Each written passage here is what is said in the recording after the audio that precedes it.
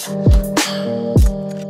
everybody, welcome back to Jimia's Promo, and today we'll be taking a look at Samsung's Smart Switch here at the end of 2021, just to see if there's any type of improvements, faster transfer speed, and so on and so forth. So if you just purchased a Samsung Galaxy device, and let's say that you went through the very beginning pages where you're setting up, putting in Gmail, Samsung account, things like that, and maybe you didn't push everything over just yet, during those main pages at the beginning when you're signing in, it does ask you if you want to use Samsung Smart Switch or transfer your data.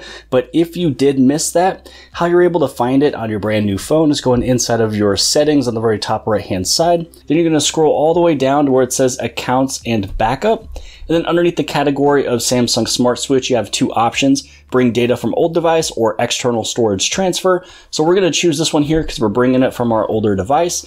And then you just usually have to click on the agree or accept in terms of, allowing it to read the permissions of your messages, take a look at your gallery, phone logs, things like that, so it is able to transfer. And then this is where you want to go over here and you want to receive that data. And you just want to name the source. So we are pulling it from a Samsung Galaxy phone. And we will be doing this through cable just because I feel this to be a little bit more solid connection and also possibly a little bit quicker. So now all you have to do is just plug in with that attached or the included cable that came inside of the box of your brand new phone. Then you're going to plug it into your other device. And once it finds it, it will give you an option over here, possibly. And so I'm going to do this one here called Samsung Smart Switch. And we're going to go to just once, just in case. You go to agree. Here is that screen where it allows for the following permissions, and you hit on allow. This is the one that we will be sending the data. And now that's pretty much about it. And from here, you choose what you want to transfer over. So right now, it's basically reading all of the data on this phone. So these next few steps is only going to be dependent on how much data you have on your phone, how much videos, how many pictures, how many text messages, things like that. So everything could be different from, person to person. So in terms of what I was able to transfer over, it's going to be right around 29 gigs of data, which will take about 11 minutes. So going through here, I do want to transfer all of these. There's a lot of messages inside of there. Now, anytime that you see this arrow, that just means that you have more options of what you're able to transfer over. You can do it for the last 2 years. You can do it for the last 1 year. If really everything that's important to you is only from the last 30 days, then you can do that. And that's the option that I will be choosing. Now, I don't really have to transfer over my images and videos.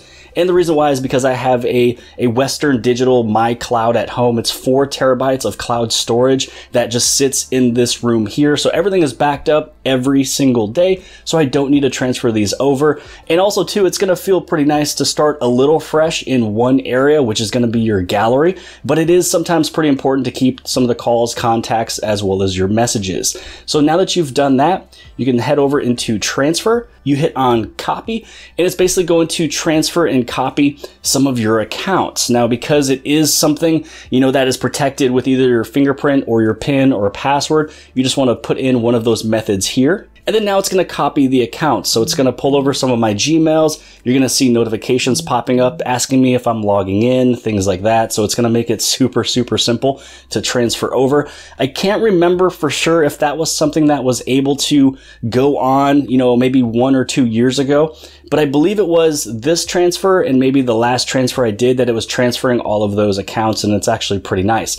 Now, because I took away some of those photos and videos, you can see it was basically cut in half. So instead of it being 11 minutes, it is now 5. Now, for me personally, I do like to see the screen. I like to see everything kind of go on. It will dim it down so it won't take as much battery for you. So I guess at this point in the video, if you guys are brand new here at the channel, Jimia's Promo, and you appreciate these tips, tricks, tutorials, and maybe if you've learned something new in this video, make sure you guys hit on that subscribe button as well as the bell for notifications so you get notified for all future videos. Now that everything is done, you just hit close.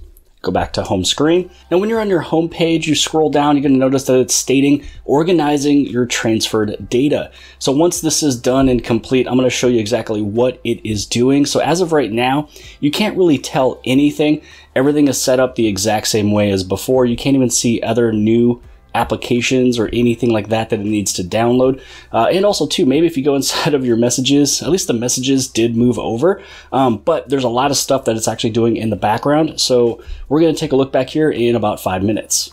So here we are 5 minutes later, and you can see that it has mimicked the phone that it was transferring from. From all the way from the background to setting up my weather widget. All the applications are now slowly kind of piling on. This one is Google Messages here. It's gray because it's still downloading. When you take a look at the very top, you can see some of the applications that are still downloading from this phone over here. So basically, everything was moved over, and it's just really nice to see just how easy and simple and quick all of this is going. And also too, it's going to take a little bit less time just because I'm shooting this video. If you're doing this and you're not shooting a video, then you're not doing setups and things like that. So we're going to go inside of here, Samsung Smart Switch. It transferred over a little over 3,200 items and 10.56 gigs. Now, if you want to take a look a little bit more in depth at some of the stuff that you did transfer, you can take a look at those. I'm just going to hit on next. So that's pretty much it for today's video. Now, if you did transfer, a little bit more than what I did, I would highly suggest going inside your gallery, just making sure that the gallery is also sitting inside of there, or some of the photos are starting to roll on in. And then you want to go inside of your messages, make sure that the messages are there. Same thing with your phone. You can go inside of there, make sure that your recent phone calls and logs are sitting there as well.